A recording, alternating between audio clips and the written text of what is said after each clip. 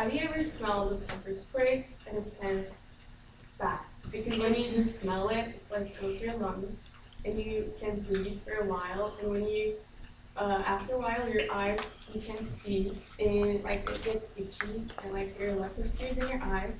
Well, why did I believe that? Because I was in the middle of a protest, and the Turkish police officers were throwing us the spray bombs, actually capsules from a weapon. So for better explanation, I should go a little back. It was in May 29, 2013. I was in. There was a rumor that our president decided to destroy a park and wanted to do a mall instead of a park. So there were some activists and like green lovers went to the park and like put some tents and like hang out there for a couple of days. And then the government decided to remove some trees and demolish a wall in the park. So then these protesters wanted to give concerts and show movies. It was like probably the most sophisticated protest in the world. So after the day after that, our president gave a speech in an opening with a bridge. He said that whatever you do, we're not going to change your mind. We're going to build a mall instead of a park.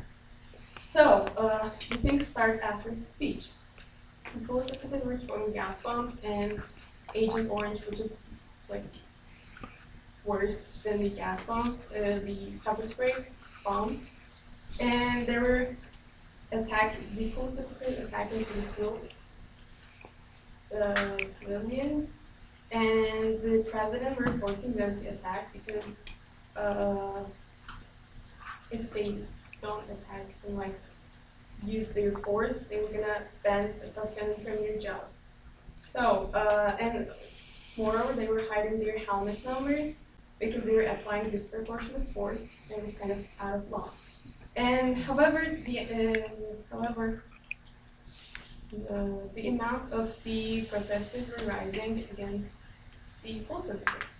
So this protest became viral in Turkey, and first it started in Istanbul in a park, then it goes like into the other cities because it was kind of a protest against the government. It was a revolt against the president and what he's doing and the force.